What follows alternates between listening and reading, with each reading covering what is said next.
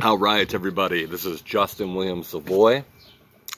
It's a beautiful sunny day here in Southern Oregon. We had a couple of rainy days and the weather wasn't the best, but it's always good days like that, I find, for introspection, for soul searching, digging deep, contemplating,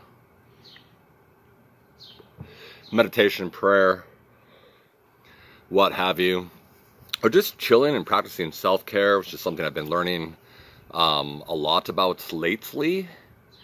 But I haven't made a video for a few days, and I needed to make one. I felt like I'd be consistent and try to do one day by day. However, that hasn't really been the vibe that I've been on, so it's whatever. And like I said, I made some videos, kind of like a new trailer for the channel. And I needed to get my shit together and do with the computer and get on and add the new trailer and change up the channel and do all that stuff. And it's just, I'm not totally really feeling it right now. I got a lot of other things going on. I'm doing art, working on some tattooing stuff with my girlfriend. My girlfriend is a therapist by occupation, but she's an art therapist and she also went to art school. So we do a lot of art together, and I've been teaching her some things about tattooing, and we've been kind of geeking out on that. Children. My kids are doing sports right now, so that's what's up. Finally, the sun came out and did some yard work. I still got a bunch of weed whacking and other bullshit to do, but for another day. Today's Taco Tuesday, so in a few, my girlfriend will get off work, and when she comes back, then we'll go out and get some food, some margaritas and some tacos or something. So yeah, word up. So working on art, doing some stuff, checking out some esoteric, minor, major arcana type of stuff. I don't know the Samuel for me really, but getting some cool art going on. Probably gonna frame some of this stuff here for the for our home. Gonna do some more stuff, Hermetica. This stuff, I'm looking for more minimalistic, hermetic stuff, art for tattooing, etc. You guys may recognize this. Looking at minimalist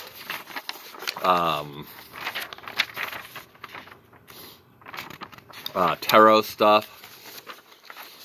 I've always had an esoteric bent, although I primarily study theology, religion, philosophy.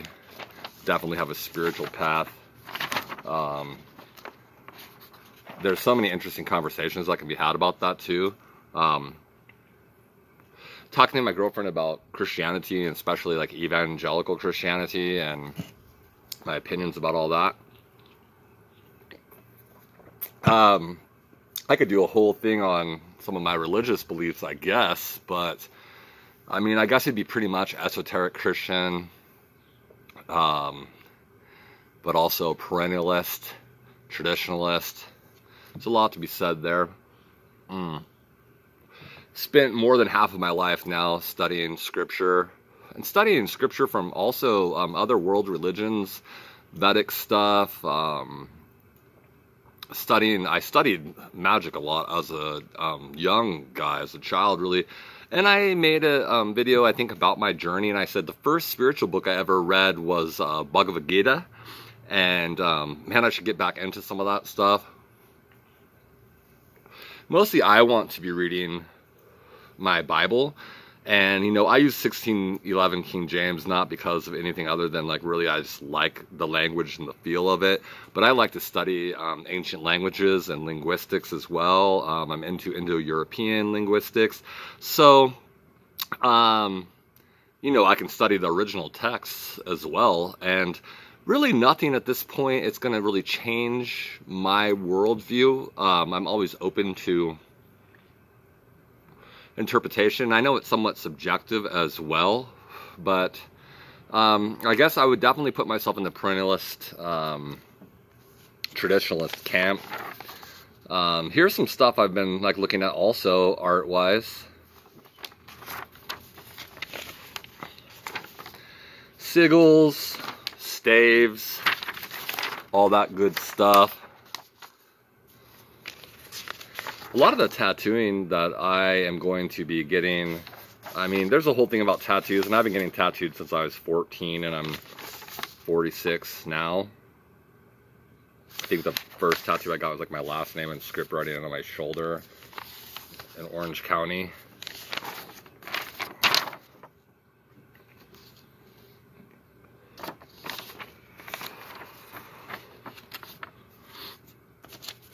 These ones are kind of faded out. And then I'm looking at some Sanskrit stuff. And I'm always interested in, like I said, like especially Indo-European linguistics, because language shapes how we view the world, and words have power. Like take, for example, just the term itself, spelling, like casting your spells, you go. Words have power, thoughts have power, intentions have power. So I guess I'm not going to get on any kind of preaching thing, but beware when you say that. But I think intentions are just about everything. And if your intentions are deceptive, or you know, I'm just doing free flow, free association, thinking, musing, pondering. So you want your intentions to be right. You want them to be correct. Say what you mean and mean what you say. Let your yes be yes and your no be no. And, you know, I can get on the negative trip. I'm not going to. I will bring back the Wolvie playlist someday. I may do another channel. I do have another channel for video game stuff, you know, but I don't really post to it. I put some more obscure PSN, PlayStation Network, simple 2000 collection type of games on there that were like rare Japanese games that just really no one probably cares about except for weirdos like me. Like, I'm into that stuff.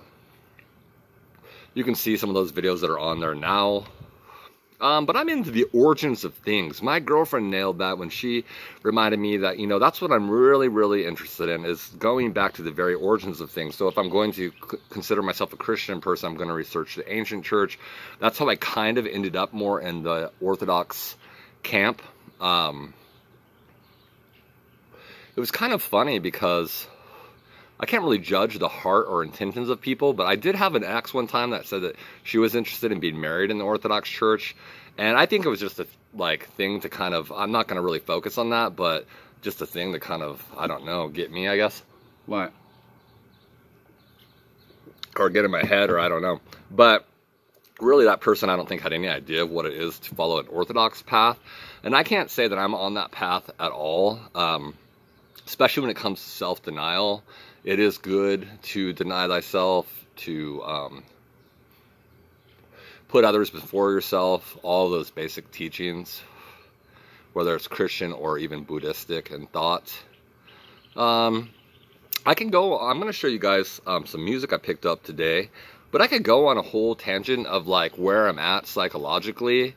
I don't really know if that's necessary, because one thing is I took myself off social media. And just attempting to sever all tendrils to, like, no offense to you. If you're one of my friends, you already know. And if you're a person I love and care about, you already know that, or you should know that. So it's not about that. It's just about, like, tendrils that are attached to me and avenues that people could come at me. And I received a few messages on Messenger, and my girlfriend as well. It's just childish, pedantic bullshit, grasping at straws, really, and somewhat pathetic. So that's all the energy I'm going to feed that. You always got to remember when you're dealing with those people, like, positive or negative attention, or if you want to call it supply, is what it is. And they're just kind of a stub toe, really, at this point. You know? So moving forward, I cut that out. I'm feeling better every day. It's been a while now. I've been off social media. My girlfriend's been off social media. And posting to this YouTube is all that remains. And it's been a little bit difficult as far as promoting the channel. Because, you know, whenever I post to Instagram or Facebook, I get a lot of views on my videos. But also, TikTok is really funny, and I was exploring that, and sure enough, I was right. I used to do like a bunch of like really lame little shorts with just myself and like a music track, just to kind of see, because I was looking at all these people doing that, and I've always been interested in selfie culture and just how lame that is and how really pathetic it really is. And I do it. I've done it. I've been guilty. But kind of my reasoning for some of that, not to give away too much of my master plan, but was really just to see how that worked. And like our society, man, it's like, really, is my life all that interesting? You know? Selfies for days, chicks do that shit, so that was kind of my thinking on that. And also it's just to see and like learn the algorithm, and I learned that and saw what it was worth. And it's pretty worthless in my opinion. You could do dope ones though about like art, or just show a piece of art or a piece of music and keep it real brief and like have some little summary, and it could just be quick shorts people could watch, because people's attention spans, you know. My spiritual father, he was like a Orthodox hermit and monk and priest, fled Russia, just an intense story. And living as a hermit in Wolf Creek, when I met him, amongst his books, sleeping every night in an old Baptist church pew, always wearing his cassock, and living an ascetical hermit life. And he'd have visitors come and he'd give them spiritual advice. And he told me the average human attention span is like 20 minutes. So it's funny to watch these evangelical pastors that pontificate, and they do these elaborate teachings, chapter by chapter, book by book on scripture. And that's all good and everything, I guess. If you want to learn the Bible, that's a cool way to do it. I mean, I participated in that. I learned the Bible. I don't think I necessarily learned a proper interpretation, but the scriptures, they got in there, so that's cool. But really, where am I going with this? Speaking about hermits, this is kind of dope. I was checking out this hermetic, I don't know if I already showed hermetic tarot. There's all these hermetic tarot cards. It's pretty sick. We could talk a lot about spiritual life. I need to get myself to where I'm able to have a direction for this channel now. I started it, it was kind of a way to track my healing from a very toxic relationship I went through. I don't even really think about that person anymore. They come up once in a while. There's some trauma there to be worked on. It was already trauma that was my own. And you want to ask the meaning or reasons why these people came into your life, you know. But there's also a time to move on and move forward. And if I would ask myself in my 20s what I'd want to do and what I'd want to be teaching on YouTube and what I want to be talking about, it'd probably be mostly spiritual stuff, literature stuff, myth, comparative myth, traditionalist topics, things of that nature, and books. You know, I'm a lover of books. I'm a bookworm. I could just do an entire booktube channel, you know.